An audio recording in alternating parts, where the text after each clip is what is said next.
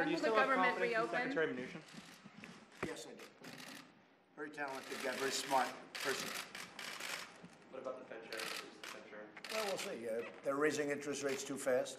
That's my opinion, but I certainly have confidence. But I think it'll straighten. They're raising interest rates too fast because they think the economy is so good. But I think that they will get it pretty soon. I really do. I mean, the fact is that the economy is doing so well that they raised interest rates, and that's as a form of safety, in a way.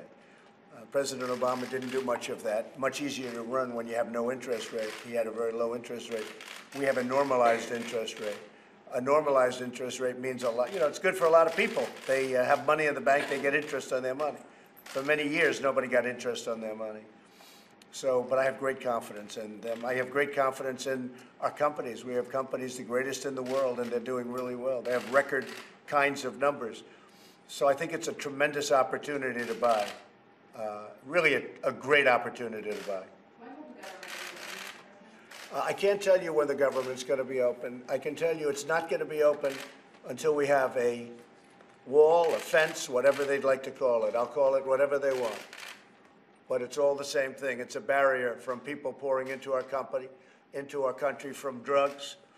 It's a barrier from drugs. It's a barrier, you know, there's a problem in this world today. It's called human trafficking. Human trafficking is one of the hard to believe problems, and we're not going to let that take place. We are working so hard to catch these traffickers. They're bad people. We can't do it without a barrier. We can't do it without a wall. So you have drugs, you have human trafficking, you have illegal people coming into our country. We can't do that. We don't know who they are. In the caravan, 618 people were very bad, in some cases, criminals. Wanted for very bad. You saw the one man, he said he was wanted for murder. I don't want them in the country. The only way you're going to do it is to have a physical barrier, meaning a wall. And if you don't have that, then we're just not opening. Yesterday, I gave out 115 miles worth of wall. 115 miles in Texas. And it's going to be built, hopefully rapidly. I'm going there at the end of January for the start of construction. That's a big stretch, because we're talking about 500 to 550 miles total. It's a 2,000-mile border, but much of it has mountains and region where you can't get across. So we're looking at between 500 and 550. So we gave out 115 yesterday, and we gave it out at a great price. So we're going to have Great Wall there, and we have other sections to give out. One other thing people don't understand or know or whatever, but they might as well, is because they're not really told. We've renovated massive amounts of very good wall that was good but was in bad shape. And so you don't have to replace it, but you have to renovate it. And we've renovated a massive amount of wall. And in addition to that, and I think very, very importantly, we built a lot of new wall. So it's all being built. The new piece, the new section is very, very exciting, what's going on there. And you'll see it, because in January I'm going there. We're almost having a groundbreaking. It's such a big section. It's probably the biggest section we'll get out. So while we're fighting over funding, we're also building. And it's my hope to have this done, completed, all 500 to 550 miles, to have it either renovated or brand new by election time. Okay? Who did that go to? Different people. Highly bid. Yeah. Mr. President, is the 5 billion number, is that concrete, not Well, you have to understand that's complicated, because we're getting $25 billion. It's already approved. But that's for everything. That's for Homeland Security. That includes, as we say, the bells and whistles. We have a lot of drones, a lot of everything in there. Plus, we have some wall money in there. But we want the wall money to be increased, because I want to finish it. But what people have to understand, it has been strongly started. A lot of areas, if you look at San Diego, it's now almost complete. And interestingly, it's California, which has been difficult to deal with because of the governor. Very, very difficult to deal with. But the people of San Diego came and they wanted the wall built. In fact, I was going to build it last, but then I determined, let's build it. They really wanted it built, Because if I built it last, they'd all be screaming for a wall, and you don't hear that. But the wall is beautiful. The job they've done is fantastic. So San Diego is largely built. It'll be completed very shortly. But they came to us, the people, and they were asking, they needed border protection. People were walking through Mexico right into San Diego, right over people's front lawns, by the hundreds and by the thousands. And they came to us, they asked for a wall. The only thing that's going to stop that, a drone isn't going to stop it.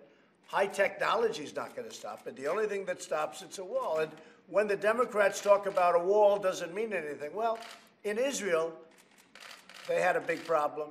They put up a wall. 99.99% of the people were stopped from coming in. And we'll have the exact same thing.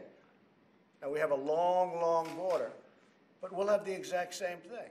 Now, there may be the case of an Olympic champion who can get over the wall, but for the most part, it's you're not able to do it. Very high. It's going to be 30 feet. Much of it is 30 feet high. Some of it's lower. But in some areas, we have it as high as 30 feet. That's high. That's like a 3-story building. So we're making great progress on renovation, on fixing, and we're making great progress on building new wall. And most excitingly, we gave out our largest section yesterday, and that work is starting next week. And we'll have it completed fairly quickly. And what's your message to federal workers who have been impacted by the shutdown in some way, whether they're not being paid or not? Well, I think they understand what's happening. They want border security. The people of this country want border security. You know, it's not a question of me. I'd rather not be doing shutdowns. I've been at the White House, and I love the White House, but I wasn't able to be with my family. I thought it would be wrong for me to be with my family. My family's in Florida, Palm Beach, and I just didn't want to go down and be there when other people are hurting. But it's going to all work out. But many of those workers have said to me and communicated, stay out until you get the funding for the wall. These federal workers want the wall. The only one that doesn't want the wall are the Democrats, because they don't mind open borders. But open borders mean massive amounts of crime. I mean, the Democrats don't want it because they don't want open borders. And yet, every one of those Democrats approved the wall, or a fence, or very, very substantial barriers.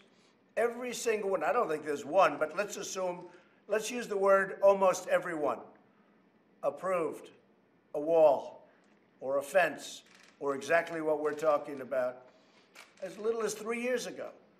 But over the years, every one of them. The only time they went against it, the only time they went against it, there was only one time when Donald Trump said, we want to build the wall.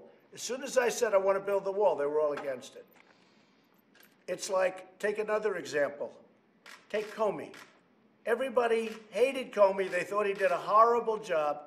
The Democrats hated him. They were calling for his resignation. They were calling for his firing, including Schumer, including Nancy Pelosi, until I fired him. And once I fired him, everybody said, oh, why did you fire him? Why did you fire him?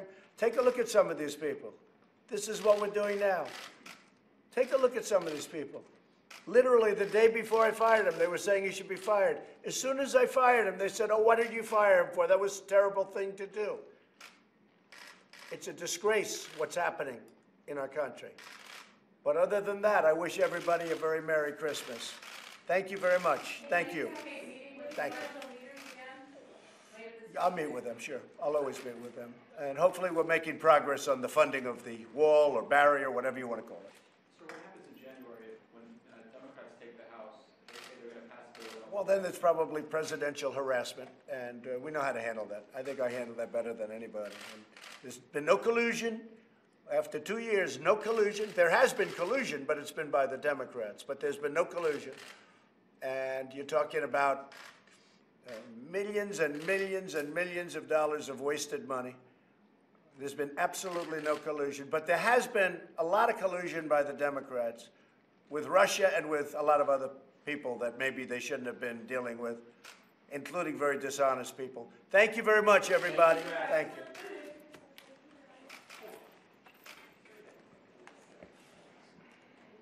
Send them some of those pictures. Make sure she gets you some pictures.